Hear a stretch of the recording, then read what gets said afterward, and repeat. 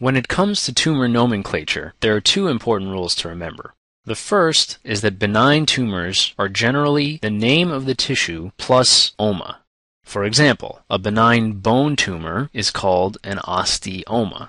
On the other hand, malignant tumors end in carcinoma if they are of epithelial origin, or sarcoma if they are of mesenchymal origin. Of course, there are exceptions, like the fact that lymphoma is malignant. For example, let's do a quick question. Which of the following malignancies is most likely to stain positive for vimentin? Colon adenocarcinoma, squamous cell lung carcinoma, or rhabdomyosarcoma?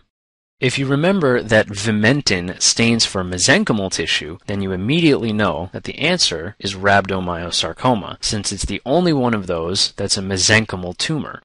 Even if you don't have any idea what vimentin is or what it stains for, you can recognize that the first two are both epithelial, while the last one is mesenchymal. So if you had to guess, you might pick rhabdomyosarcoma anyway. See how easy that was? One quick word about the difference between benign and malignant tumors. When used in medicine, benign and malignant refer to a tumor's ability to grow quickly and to invade, among other things. Generally speaking, this corresponds to how likely a tumor is to cause trouble in the patient's body. But remember that there are other things that can cause trouble. For example, although most brain tumors are benign, meaning they tend not to invade, they are still quite lethal because they are growing in a confined space, namely the skull, and can compress very important structures.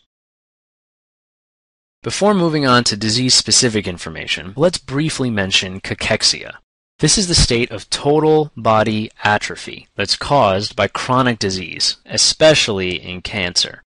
It isn't just related to poor appetite. It's mediated by inflammatory cytokines that cause derangements in metabolism, too. This is the reason why people with advanced cancer or uncontrolled AIDS are usually so skinny, frail, and weak. Cachexia is truly a sad state, and often by the time cachexia sets in, there isn't much that can be done to save the patient's life. Before moving on, let's do a mini case. Ready?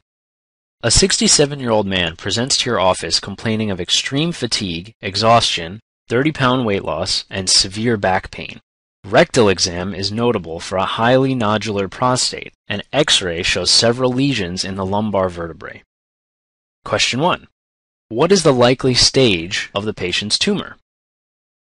If you said stage 4, you're correct. This patient probably has metastatic prostate cancer. Even without knowing any of the specifics of prostate cancer, you know metastasis is usually associated with poor prognosis and a very high stage, so the best guess is stage 4. On to question 2. On exam, which of the following structures is most likely to be atrophic? Gingival mucosa, cornea, or temporalis muscle? If you said temporalis muscle, you're correct. Based on this patient's advanced cancer and 30-pound weight loss, he's probably cachectic, and the typical manifestation of cachexia is muscle atrophy. In fact, temporal muscle atrophy, also known as temporal wasting, is a common clinical finding associated with cachexia.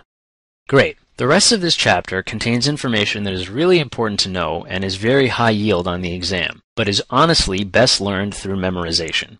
There are a few guiding principles which we'll talk about as we move forward, but we will not be discussing everything in detail. Please make sure you spend enough time learning these details on your own. First, there is this table that describes common conditions associated with specific neoplasms. Some of these, like Down syndrome, are genetic, whereas others, like ulcerative colitis, are chronic inflammatory conditions. The general concept here is that genetic changes, chronic inflammation, and immunosuppression can all lead to malignancy in the long run. Just to mention a few specifics, Down syndrome can be associated with acute lymphocytic leukemia, or ALL. Ulcerative colitis can be associated with colon adenocarcinoma, and states of immunodeficiency can be associated with malignant lymphomas. Now, we only mentioned a few of these. Please spend some time learning about these diseases and use this table to review them. The next table lists several important oncogenes, as well as the associated tumor and the relevant gene product. The important concept to remember with oncogenes is that they are genes where a single gain-of-function mutation leads to cancer. Most of them are receptors for growth factors, where a mutation leads to permanent activation. You might remember from our discussion of apoptosis that BCL2 is an anti-apoptotic protein. In this case, a gain-of-function mutation in the BCL2 oncogene leads to follicular and undifferentiated lymphomas due to inhibition of apoptosis. Since all of these oncogene mutations require only one allele to lead to cancer, they are typically dominant mutations. These are all very high yield for your exam, so please spend some time to learn them. The questions that you might see are usually pretty straightforward. For example, a 60-year-old man presents with fatigue, weight loss, and gum bleeding. CBC shows leukocytosis.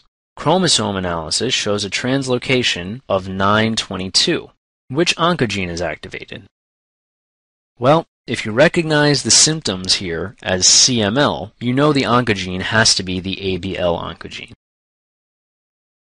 The flip side of oncogenes are tumor suppressor genes. These are genes that normally work to prevent cancer. If both alleles lose their function, then cancer develops, making these recessive mutations. Most of these genes are cell cycle regulators or DNA repair enzymes. Essentially, these genes are constantly working to slow down rapidly dividing cells and fix DNA mutations before they become a problem. As with oncogenes, the questions you will see are usually pretty straightforward, but remember that these are all very important to know.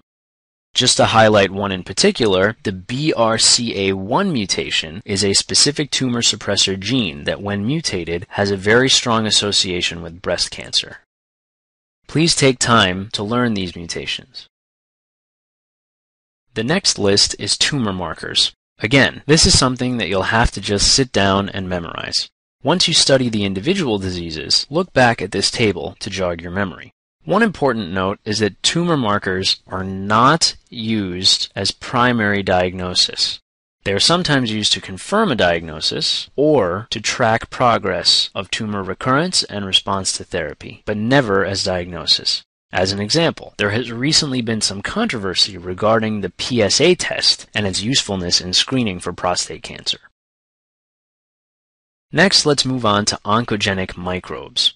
Infection with these organisms is often associated with a particular type of cancer. HPV, or human papillomavirus, is particularly important because of the vaccine that was recently developed. And HHV8, or human herpes virus 8, is important because Kaposi sarcoma is a topic that is frequently tested on the exam. How do these infections cause cancer? Well, there are basically two mechanisms. First, viruses can insert themselves directly into the genome, interfering with proper cell division and wreaking havoc over the long term. This includes hepatitis, EBV, or Epstein-Barr virus, as well as HPV. The second way is that certain infections can lead to chronic inflammation, which increases the likelihood of cancer in the long run. This includes H. pylori and schistosoma. These are all very high yield for the exam, and again, you should use this table to review after you have studied the individual diseases.